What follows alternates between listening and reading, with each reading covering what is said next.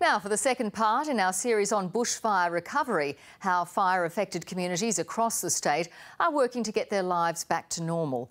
Communities in the Blue Mountains know all too well the destruction that bushfires can bring. They've endured 2 major emergencies in just 6 years. Jeremy Fernandez is in Katoomba and he joins us now. Jeremy, you've spent the day talking to locals. After everything they've been through, I guess at least they're happy to see this rain. They are thrilled to see the rain, Juanita. It's really quite incredible for a community that just a few weeks ago was staring down that Gospers Mountain mega fire that destroyed homes, businesses and tore through about 400,000 hectares of bush and forest. The community of Bilpin, about 30 kilometres from Katoomba, was one of the worst affected. They've seen a huge outpouring of support, not just from people in New South Wales, but interstate and internationally as well. However, local businesses there say the recovery process is going to be expensive and it's likely to take years before they're back up and running at full capacity. Our reporter Lydia Feng has met some of those people who've been affected. The hills around Bilpin are scarred by a summer lost to fires. Outside Lionel Bucket's luxury cabins, what was once a picturesque view, now a stark reminder of what he endured. It was a bit like Armageddon coming. It was a huge firestorm. On December the 15th, flames came roaring through his property. This is the dream cabin. Remarkably, all his cabins were saved, but they've largely stood empty with very few bookings since the fires. Usually this is peak period. Usually we're booked all year round, so it's a big hit. So the cash flow's gone. A loss to his business means others like tour operator Jock and Spencer are suffering too. We'd estimate probably a third of our customers that go on the glowworm tours are actually guests staying in the cabins. So you can imagine suddenly if there's no guests, that's a huge chunk of customers that we're not getting anymore. It's not going to be easy to make something out of them. Down the road, self-employed builder John Knowles is also hurting financially. He lost around $25,000 worth of tools when his shed went up in flames. Generally, I've been caused to be a bit unemployable by the burning of my tools. So far, he's received little financial assistance, and this week, John and a group of Bilpin business owners went to Canberra, calling on the government to do more to help. It would be really useful right now if I could replace the critical tools that I've lost, because then I could get back earning money and start functioning as a normal member of society again. Fortunately, some have received government grants, like fruit grower Sean Lonergan. It's helped begin the recovery process on his 25-acre orchard. Just got to clean up, replace all the irrigation. There's plenty of work to do, but there won't be any income. Many of these apple trees are so badly damaged they'll have to be replanted, and it could take several years before this orchard again bears fruit and the business is thriving. Despite the loss, Sean is determined to focus on the positives. I heard there was a lyrebird running around there yesterday, and I've actually there's water dragons on the dam out back there, and it's just amazing how those sort of animals have survived. A community staying optimistic as they work to rebuild and recover. Lydia Feng, ABC News, Bilpin.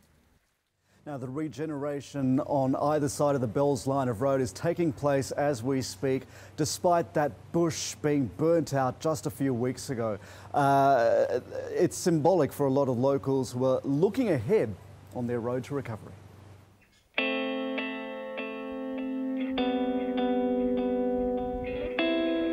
All around the Mount Toma Botanic Gardens, black stumps are sprouting new shoots. See, this area was really intensely burnt. Greg Burke is the curator who defended his own home during this mega fire.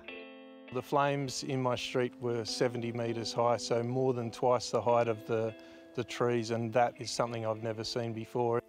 He also helped protect the 6,000 or so ornamental species here. Well, as you can see from these plants, the fire got inside the fence, but we've been really fortunate that some of our large trees like this coastal redwood from California have survived unscathed.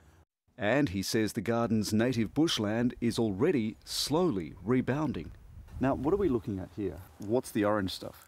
The orange stuff is one of those slime moulds that's fire dependent. So after the fire comes through, these take off really rapidly. It breaks down the nutrients, and the seed from the eucalypts and all these seedlings germinate and take off. But there are limits to the recovery. Brett Summerall leads a scientific team that defends wild ecosystems from exotic weeds and diseases. More frequent, more intense fires makes it much more difficult for these types of ecosystem to recover from things like drought. So we do need to do everything that we can to protect them and restore them. You are seeing our famous Wallamai pine. It's a weird tree. International tourists are also returning. We've seen some of the devastation, but we're also seeing some of the rebirth. It's amazing how some of these trees are able to bounce back. Fresh regrowth is also encouraging locals. For all of us that live up here, you can get quite flattened by seeing the black every day, but equally seeing the green is something we're all looking out for now. Tessa McLaughlin nearly lost her family's cider shed. She's been overwhelmed by the generosity of tourists. There are areas that have been burnt, but there are also areas that haven't been burnt. So you can still go on a bushwalk and see the same beautiful scenery that you want to see. There are fantastic restaurants that look the same as they do normally. A lot of the bed and breakfasts are doing special rates at the moment. So it's a really fantastic time to not only see the Blue Mountains, probably get a few bargains, but also support the communities as well. Now, as Tess was saying there just a moment ago, those communities that haven't been directly affected by the fires are also feeling the hurt from this bushfire season. I'd like to introduce you to Dan Lewis, who's a tour operator in Katoomba. Dan, what's business been like since the bushfire season began? It's been really grim, Jeremy.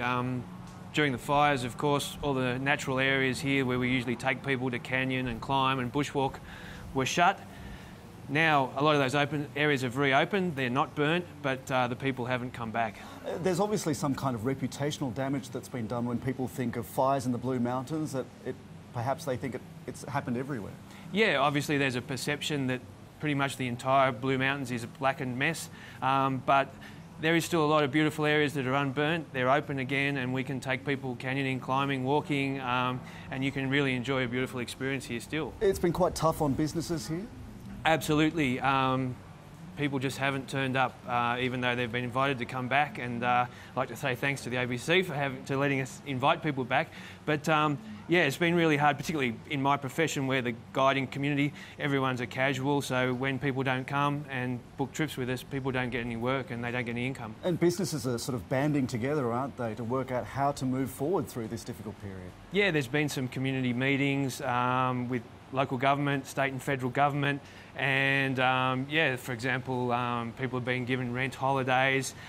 We've got a project coming up that's called Blue Mountains Adventure Aid, where we're trying to raise awareness that the Blue Mountains is open again, and also raise some money to rehabilitate all our wild areas. So we're going to be, last weekend in February, we're going to be taking people on adventures up here. And it's businesses volunteering their time to do that, to lure people back up. Absolutely, the guides and the businesses that employ us, we're all going to volunteer our time and our resources, and hopefully we can make it a great weekend. Dan, best of luck with that. Good to meet you. Thank you so much for joining us. Thank you, Jeremy. Now, there are more stories like that of communities in the Blue Mountains that have been affected by the fires. You'll find more stories just like that on our website at abc.net.au. And also, as we mentioned, this is part of our special series where we're checking in with communities that have been affected by the bushfires. Next week, we head to Eden, which is another community that's borne more than its fair share this bushfire season. That's coming up next week on ABC Local Radio, ABC News and online. But for now, that's all from Katoomba.